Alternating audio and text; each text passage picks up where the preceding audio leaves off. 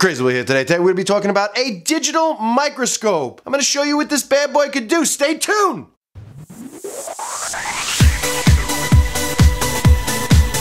Hey, Crazy Will from Crazy Will's Tech Show. Today we're going to be talking about this digital microscope. If you guys want to take a look at that. So you guys know in my last videos, I've been toying with SMD, soldering and working on things. This is a look at my old setup, but I used the old Canon Vixia HF-R800, which probably wasn't the best idea, especially with fumes going into it and everything like that. But I've been trying to ramp up some of my gear, and this came on my radar basically because it was 42 bucks. And I was like, for $42, I might want to give this a try. And what we're looking at here is we got an LCD screen here. We got buttons to turn it on and off, different selections. And we got a little rotation thing right here that could zoom in and out. So you could work on devices like this. Now this one, there's lots of versions of this one. I will leave a link down below of the version I have. They're all kind of basically the same from what I've read. I mean, I've even found one even cheaper than this. I just like the metal stand and I think it's really worth it. But this one comes with a 4.3-inch LCD screen. It says 50 times zoom to 1000 zoom. I don't know. I'm not a microscope kind of guy, so I don't know how accurate that is,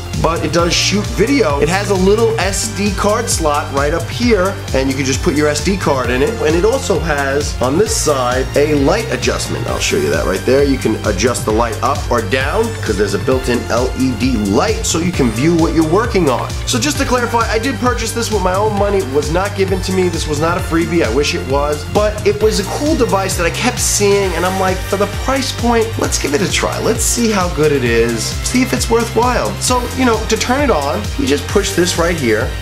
And you can see the light turns on right here, and then you got this screen right here, and we have settings. There's not that many settings, so it's not complex. What I liked about this is that there is a battery right back here. I'm gonna open that up.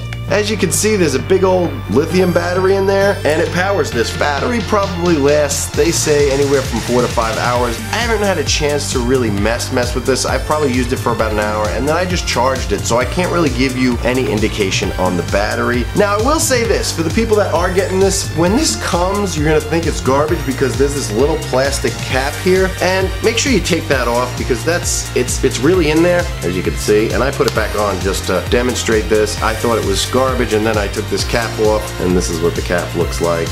Made the images a lot better because you were just looking at the scratches on that piece of plastic instead. So to turn it on real quick, we'll turn it on right here. Boom, get your little logo. There is some menu options. The only one really worth mentioning is you could adjust some of the white balance, and you can put a target crosshair kind of thing so you can see where you're trying to get the object under this. So, you know, it has like an X so you can see right in the middle, so you can see right where you're working. It does have a battery indicator there. This does charge micro USB, so you gotta plug in a little micro USB to a regular size USB, so you could recharge this right on your computer, or you can recharge it using one of those iPhone USB things or Samsung USB things. Some models actually have an HDMI out. This one does not. So it takes micro SD cards. Not this size, guys. This size, the little one. I am going to insert right now because I want to show you guys what it looks like, because I'm going to actually take some of the recordings and show them up on the screen for you guys. So it goes right in there. It's one of those spring push ones, so we're gonna,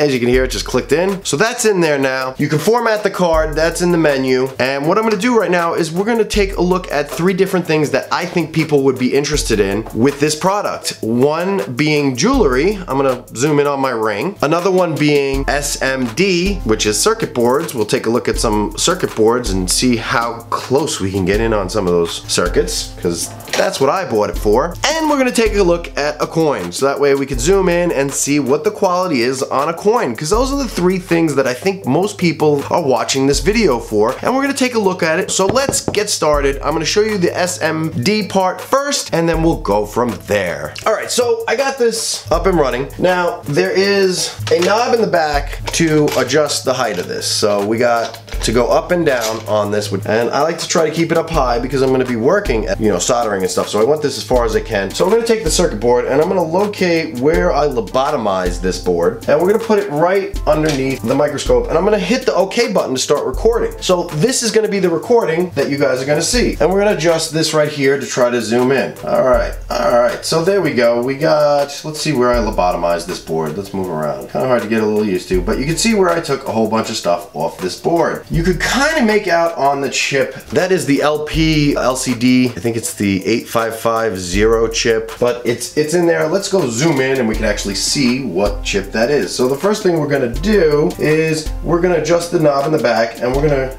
zoom in. Oop.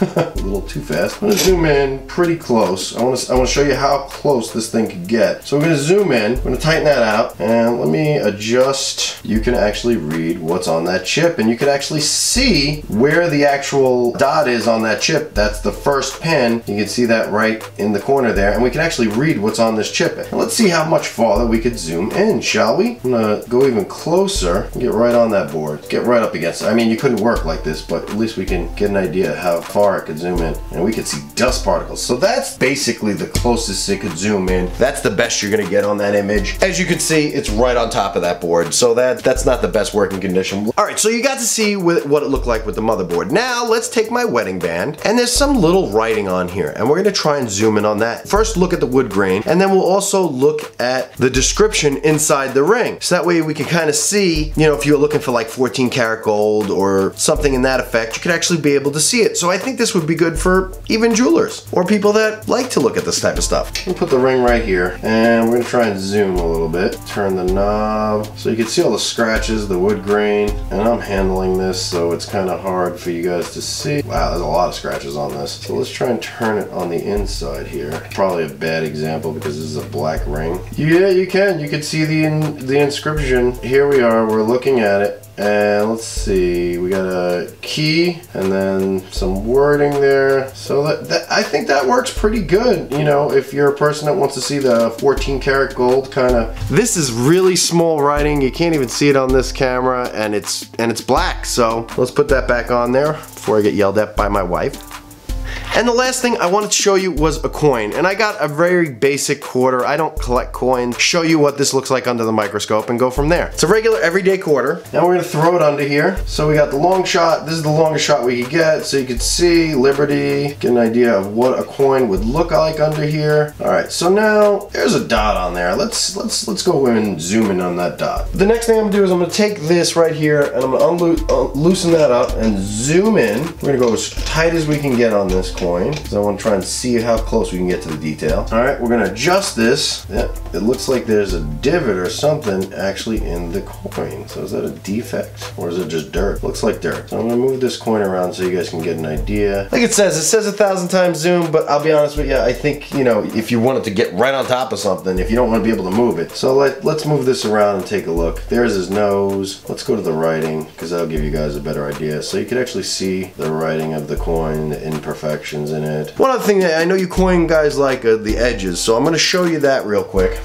Alright, so edges, there you go guys, you can see the edges of the actual coin, and you can see the flakiness of my hand. That's lovely. So there was a quick look at this digital microscope. I really like it, I really enjoy it. I love that it's battery powered. I do my updates from time to time, so if I have any other problems with it, I'll let you know, but I haven't had any problems. 42 bucks. I think it's a winner, guys. I definitely give it a 5 out of 5 for that price point. I mean, there's nothing I really didn't like about it. I mean, the only thing that I wish it would have had is an actual way to be a little bit more fixed and zoom in, but for $42, what do you expect? That's pretty phenomenal. An LCD screen, lithium battery, an operating system on there, and an actual microscope. I mean, that's pretty awesome. I think this is a really cool little gadget for any hobbyist, whether it be SMD, or coin collector, or a jewelry guy, or maybe even a fisherman trying to make those complicated lures. Anybody that has to do really fine, small stuff. I think this is is a winner, and I think save yourself some aggravation and pick it up. I don't know about you, but I wish I had it when I was actually fixing that MacBook Air. If you want to see those videos, they're right here. But I really wish I had that. I think it's a really cool tool. I think I'm gonna get a lot of use out of it. Only time will tell. We'll revisit this on